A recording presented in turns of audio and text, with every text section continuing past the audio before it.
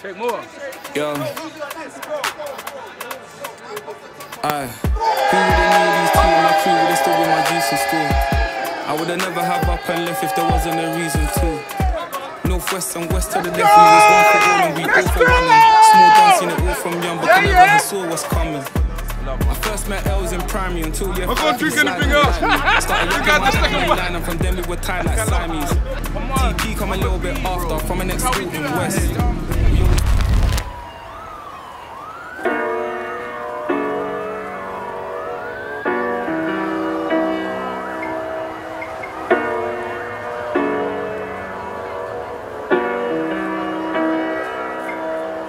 Still come back to Alpha House.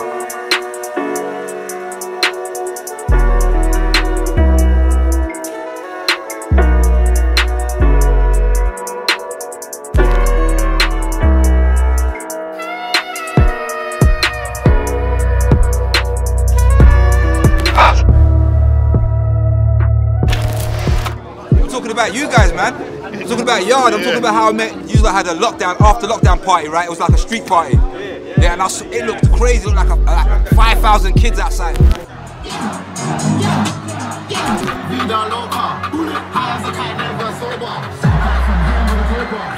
And the crowd was going fucking crazy. I was like, yo, who the fuck is Yard? And how comes I don't know about Yard, man? So I found Lenny, hit up Lenny. Me and Lenny started connecting. And now they're out in London, fucking with the Notice Off team, so I respect that. Yard, Paris.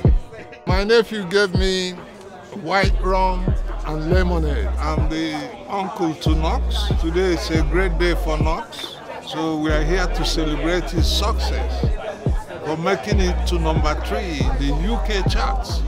That's a great achievement. There's still a lot of work to be done, because we don't want to end up in #3. We want to be #1. You understand? We want to be #1. A few packs on the side, someone told me why, or the eyes on me. The finest level, my endeavours kinda high stakes. Pre that twice, in the whack till the G back passed. Mum told me come home some days, but Tuesday I never did go. Wait, Tuesday I never did. I didn't have any expectations, you know. I never do with my music because I spent so long doing it, and I never ever like I never get what I expect, so I just stopped expecting. But I knew that it was gonna be big. I knew it would resonate with people, but I just didn't know what it would amount to in terms of numbers. But it's great. You get what I'm saying? I can't complain, you know. I can't complain.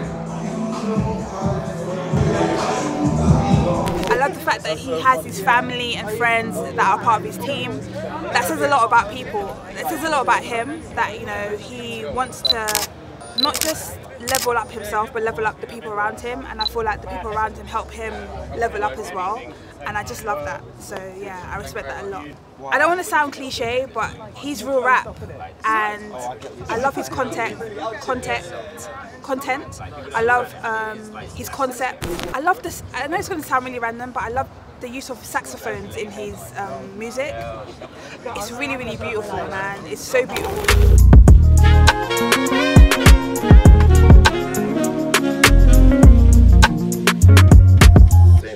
I think I remember the first time we ever met up after you come back here. We went cinema. Does anyone remember that? Cinema.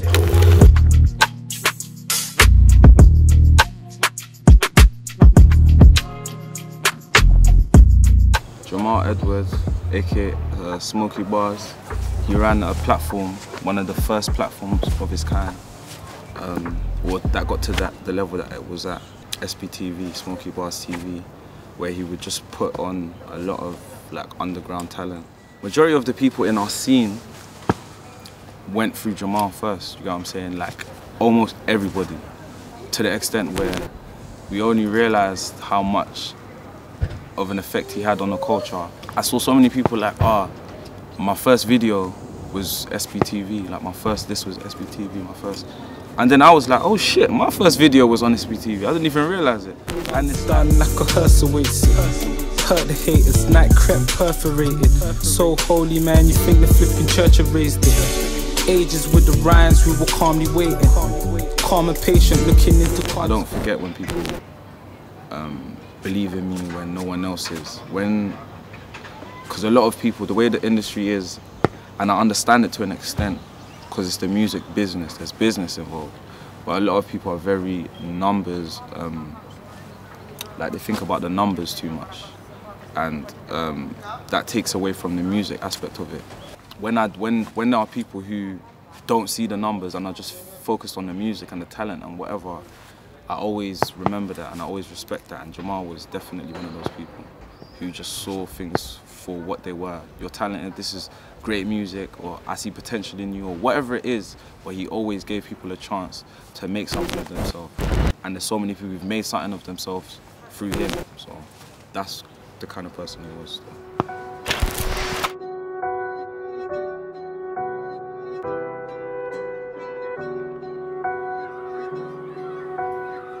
All of this stuff wasn't here. All of this is the effects of gentrification, guys. All of this wasn't here. Like I said, there was a park, my childhood park was right there. It's not there no more. It's like, I get two feelings from it, innit? It's nice because obviously it looks a bit nicer and more pleasant and whatnot. As you can see, there's kids playing over there and that. Like, it's nice, but at the same time, it makes me sad because it's like, all of the blocks are being knocked down. The people that are gonna enjoy this niceness aren't the people who lived here all this time, you know what I'm saying? A lot of people are getting but moved to like Manchester, Birmingham, places where they don't even know people. And then richer people are getting moved in to appreciate the niceness of the area. But it's like, I feel like the people who have sat here and lived in the shitty place that this was deserve to reap the rewards of how nice it looks now, but obviously it's not like that.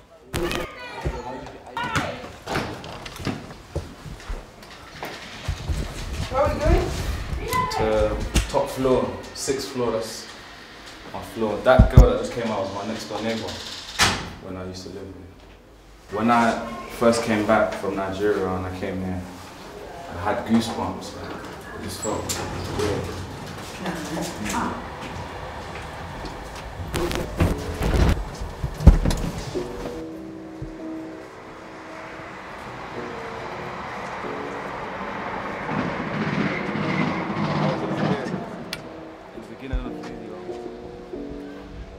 Aye, young boy at the top of the...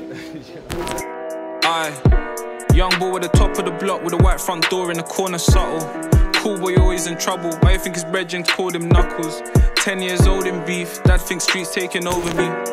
Mumsy praying for me, but there ain't enough beads on the rosary. Raised by the wolves from young, but still in the jungle like Mowgli. Always up front when the oldest speaks, so we're never as dumb as one's supposed to be. Choosing a split by the lift, it be what it be and it is what it is. They said if I tried it, they wildin' and kicking my shit cause it isn't for kids. 4 floors on my ting would've lived. Obviously these are my neighbours, you know what I'm saying? These were my neighbours when I was living here. You know what I'm saying? The community. We grew up together, you know, from young, so we do miss them. And the sisters and the little brothers and sisters, we miss all of you lot, and mum and dad. Yeah, how was I as a kid? Come with me, he was, to me, you weren't quiet, yeah. But you weren't loud. No, I wasn't. You know, he's very creative, so I think he spent most of his time doing that, to be honest. He wasn't the loud guy, he was the cool guy. Look what I mean about the gentrification. See how, like, over here, it doesn't even look right. You see these blocks here, and then you look over here and you see the balconies, they have rooftop balconies, you know what I'm saying? Yeah. It's crazy. The people who have been living here all their lives now look out of the windows and they're seeing people living glamorous, you know what I'm saying? The new builds, these were literally, I think they finished building these maybe like a couple years ago, where this building has been here since like the 80s. The picture that I used for Alpha Place is a picture I found online from the 80s, from 1987, I think.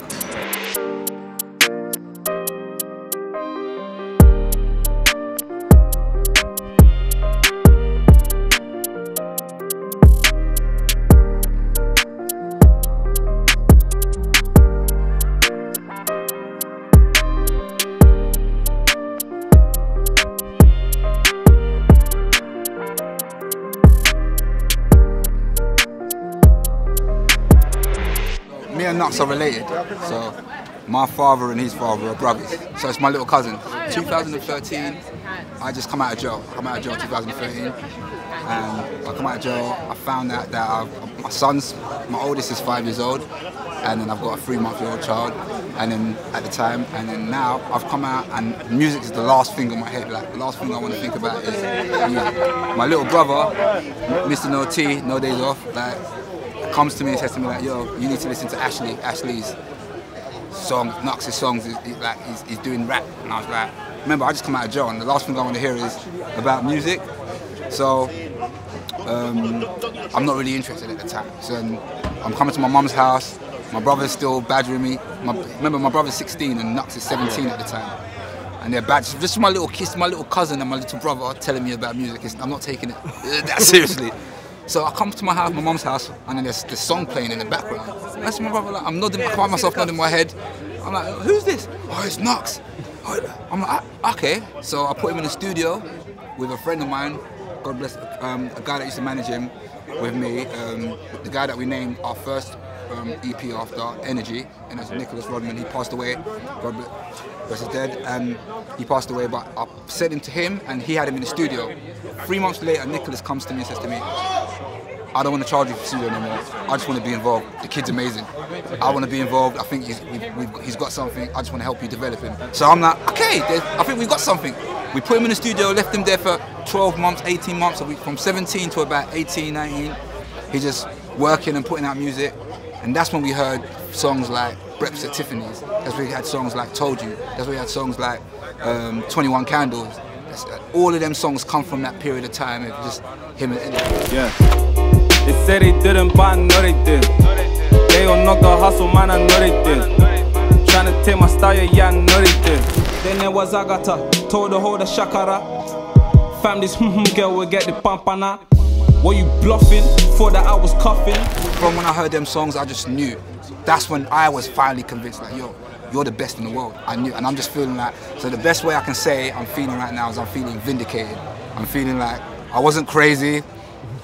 What I was hearing wasn't madness, I was right. No, of our house, I guess, the building, like the community, the people. And to me, it really just represents my childhood. Like, that's where all of my memories, all of my friends, it's home. That's the first thing that comes to my mind, home. You know what I'm saying? Every time I come here, it just feels like home. 3 man up in a 4-door Benz while you're chilling with your mum at home. Can't you see London's burning? And you can't duck this smoke. Man, know about serving. Man, know about the pot and stove. Feel like I've been on the road most days with you say I've never been home. I feel like it's been burning for so long that we're just used to the flames now. Like, I feel like we've gotten used to a lot of things that like we shouldn't have gotten used to. Bringing awareness to things like this. Because to be fair, like there was multiple intentions that I had behind home, but one of the intentions was to put a face to a lot of the the headlines that people see on the news, like, because I know from Middle England or people who aren't from areas like this, they see the picture, the mugshots.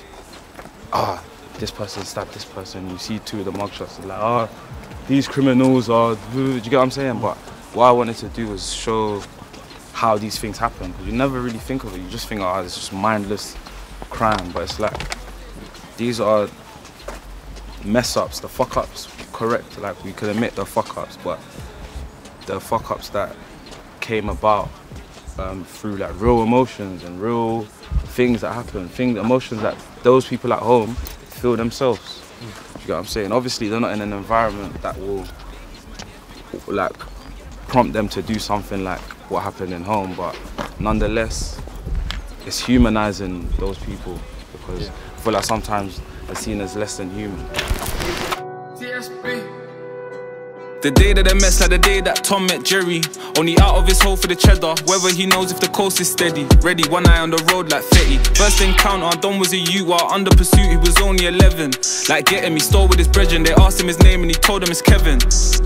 Bright-eyed copper, most likely his wife he divorced. No more than a fortnight on the force. Young lad undergrad had a light for the law, but he saw something about Kevin. He saw a cold look in his eye while booking his guy, like, why I ain't telling? Like, what in his mind, I'm not even gonna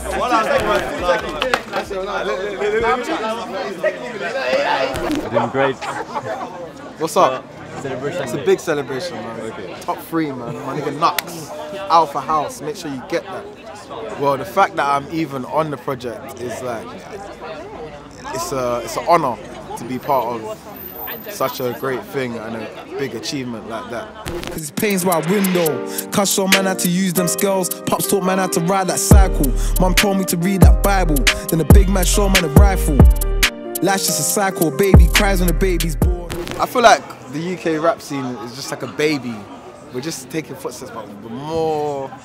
Every year we just do bigger and better and better. Look how much people has been in like the top 5 charts alone this year. Do you know what I mean? From like your Digger D to your Central Seas or whoever. Like these are all people man knows like and like I can relate to. Like so it's more realistic now. It's not like just like an American rapper or whatever in the charts. It's people that man actually know. So that's a beautiful thing. Remember there was a time where like we couldn't even make the music we wanted to make because the police will shut it down, or they'll take videos down, or we have shows and they cancel them. Like even a couple months ago, I did a tour and they were trying to cancel my London show. They closed the one venue, we had to go to another venue, but we still make it happen, bro. We just fight, and then they hate drill music. But even if you look at the charts, or even like the adverts, or even look at the kids' phone, what they're listening to, it's true. That everyone loves the music, so they try to fight it down. But if it's like rock music or whatever, they don't care. They let them do their thing. But you can go to a rock rave today and they're beating each other up all night. But it's the drill they want to fight down. You get me? So it's like, come on, man. When you tell us we can't do something, we're gonna rebel. And there's so much other people like that have no voice. We're the voice of these people. Knucks is the voice of people that are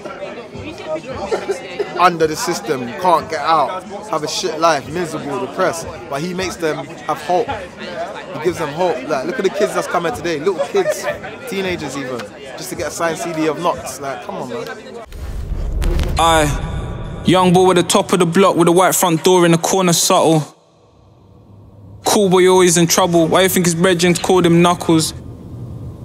10 years old in beef, dad thinks streets taking over me.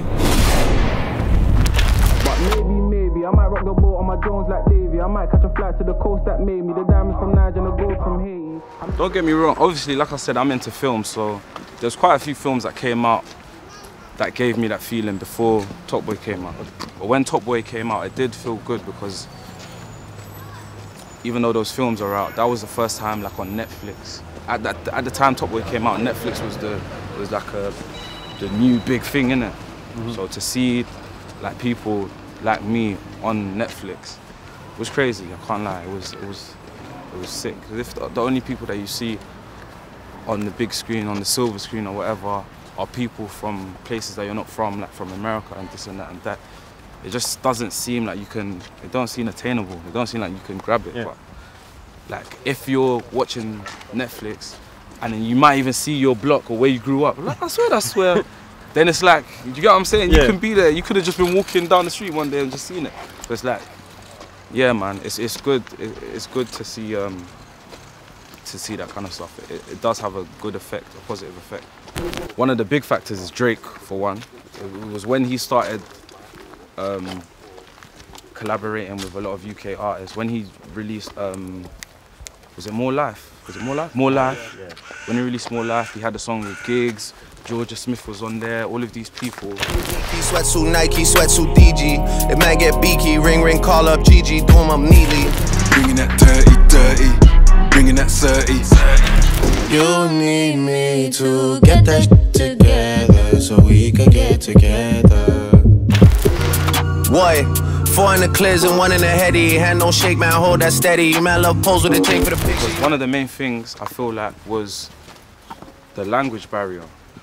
Because I feel Americans do relate to us, but they don't because of the language barrier, and they find how we talk a bit gimmicky or whatever. Like, and I understand it, because to be fair, people from London used to think that way about people from up north, like Manchester and Birmingham. You couldn't take them serious because the accents were a bit different to ours. So I understand how Americans felt that way, but I just think someone like Drake putting us on the forefront so much, it just got them used to it.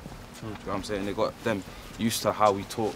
where now the language barrier isn't a thing and they see past it. The beauty of it is our tenacity. We're used to living in pressure, so if they stop us one way, we're gonna find another way to get the result that we need to get. So I ain't gonna lie, like everything's straight, but it's better. It's a lot better than it was back in the day, but there's still a lot of work to be done. You see what I'm saying? And that's with all aspects. That's with police. That's with government. That's with corporate companies. That's with record labels. But everyone's moving in the right direction, slowly but surely. You see what I'm saying? He's my cousin and I love him and I just want to try and protect him from this industry and this industry, but I couldn't deny natural talent. The kid is talented. He's brave.